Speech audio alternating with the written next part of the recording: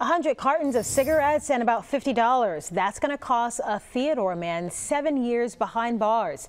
The cigarettes and the money, $31 from the register, $20 in rolled coins, was Justin Pickens' haul from a July 2021 pickup, or stick-up, I should say, of a Circle K on Highway 90 in July of 2021. Pickens pleading guilty in April to federal court to interfering with interstate commerce and brandishing a firearm during the commission of a violent crime.